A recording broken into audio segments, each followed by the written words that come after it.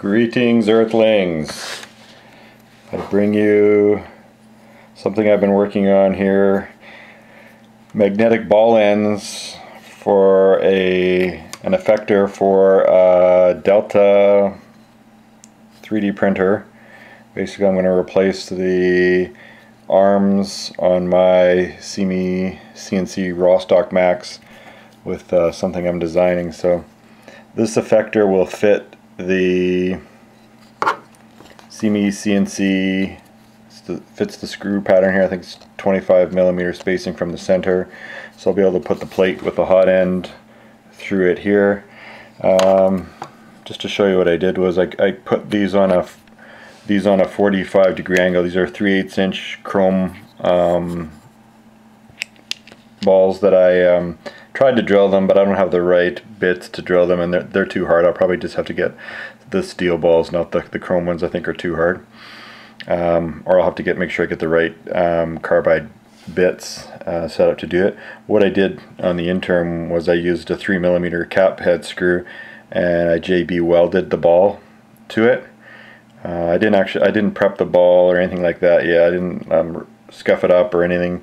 And I used too long of a screw, as you can see. I wasn't sure. I hadn't designed the effector yet, so I just had screwed something on. It was actually just a test to see if I could get the ball to fit. The holes actually worked out perfectly the right size. I could just thread the screw in and it's tight. I left myself some space here for a nut. Doesn't actually look like it's big enough for a nut, but it should actually fit a nut on the inside here. I haven't tried it, but I don't think I'm going to actually need it, so I might just remove that.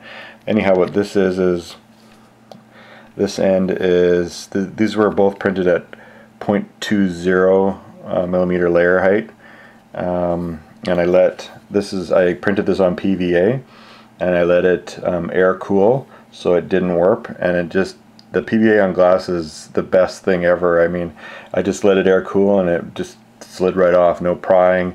Gone are the days of prying stuff off the bed with knives, and it's just awesome. I'll never go back to blue tape or any of that crap. So a 3/8 inch N52 cylindrical magnet here, and it fits inside here. It just drops right in right now. I can adjust the tolerance on it. And you can see the pocket there machined to match the ball.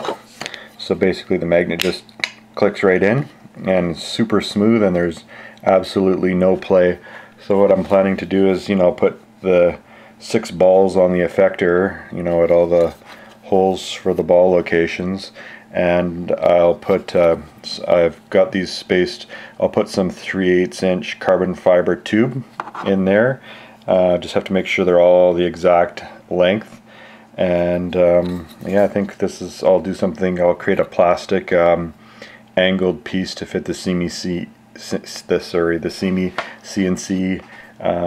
pieces on the carriages, on the cheapskates. But yeah, I think this is gonna work nicely, and my goal is to do it with 3D printed parts. So if it works out, I'll release the parts for everybody else to use. But you can see I've got plenty of movement here on the ball. You can see I can go, that's where it stops there, and then I can go past where I need to.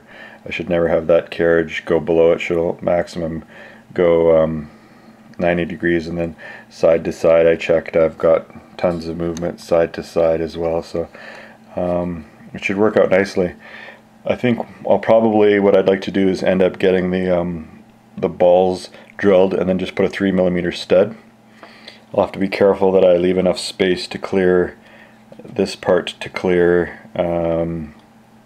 this effector mechanism. But yeah, otherwise I'm getting kind of excited. I think this will be kind of cool.